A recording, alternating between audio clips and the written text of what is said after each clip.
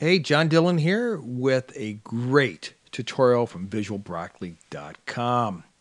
You notice how they're all great? I guess I'm just trying to sell it to you. Anyway, what I'm going to do here in this tutorial is show you how to place an image inside a text using PowerPoint. It's really kind of a slick effect that really can spice up your presentation. And if you know me, or if you've seen any of my presentations, anytime I can use an image instead of text, I will do so. Here, I'm combining the best of both worlds. So here's my slide. I'm going to do maybe a talk on fire prevention, which I don't do, but this happened to be just kind of a cool effect with fire, so I did it. So here's like fire, and then I have some text down here as prevention. All of this is created 100% in PowerPoint. So I'm going to hit the escape key, and I'm going to show you how to do this effect. We're on a slide. I'm going to create a new slide here. And to do that, I can hit insert slide, but you know, I love shortcuts. I'm going to hit Control M as in Mary on the PC. On the Mac, there'd be a Command key plus M for a new slide as well. So Control M. Hopefully you at least learn that in this tutorial. And I'm going to go ahead and insert text. Unfortunately, there is no shortcut for that. There we go. And I'm going to type in fire. And what I'm going to do first of all is let's just get this a little larger here. Choose all the text. They really make this effect kind of stand out. We want something a little thicker than Arial. So I'm going to go ahead and choose, now Arial Black is probably the safest, and this is on every computer. Another font that I happen to have on my PC, and yeah, I have to apologize, I believe this is on most computers, it's Bodini MT Black. And I'm going to go ahead and use that one. I just like the font there. Okay, and I'm going to go a little larger. Oops, maybe too large. And let's just bring this to the center. And I can also just use my arrow keys to move it right there. Sometimes it's easier than trying to move it along. And let's select the text. I'm going to right-click on it. Format Text Effect. And I'm going to go ahead and choose Text Fill.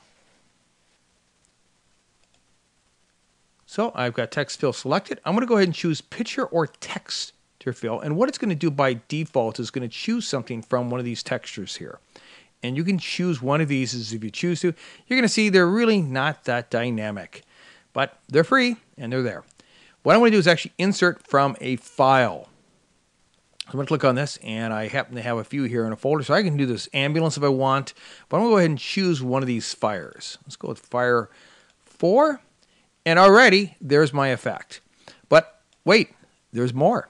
I'm going to go ahead and choose a outline style, and I'm going to choose a kind of a thick line. So let's go up to the width, and it's 2.75 I'm going to use. And I'm going to go ahead to the text outline and change it from black to white. And of course, you can change it to any color you want, but that's what I'm doing here in this lesson. And one more thing, I want this to pop out. I want to go ahead and add a drop shadow. Now I can also, just because this is a live text, which means this is editable, I can go up here and hit the shadow key up here, or I can do it down here. So I'm just going to go preset and choose, let's go kind of an offset center stage. That looks good. And I can even change some of the effects. And you can even come in here. There's all types of things you can do in here if you've never been in here. 3D effects. Some work better than others when you're using text. I'm just going to go ahead and just reset it. Stick with where we're at here today. And that's looking pretty good. Hit close. And we're done. That's it. Pretty doggone simple. Now I'm going to go ahead and save this real quick. And you're going to get a warning. And I want to point this out to you. So I did Control S to save. What's telling me here is since I'm using PowerPoint 2007, I can only do this effect in PowerPoint 2007 or greater. So if I try to present this presentation on an older version of PowerPoint, I'm going to lose this effect. In fact, it's telling me that right here.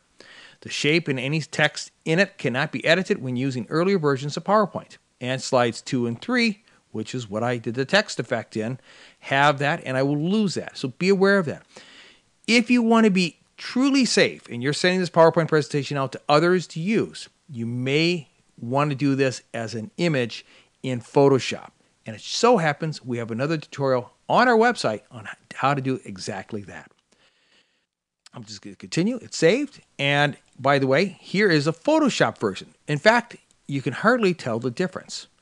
Some slight difference, just the way I did it. But basically, I'm actually using a different image.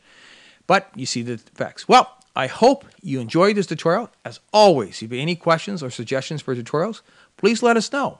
Until the next time, I hope you always find unique ways to make your presentation more editable to your audience. Take care.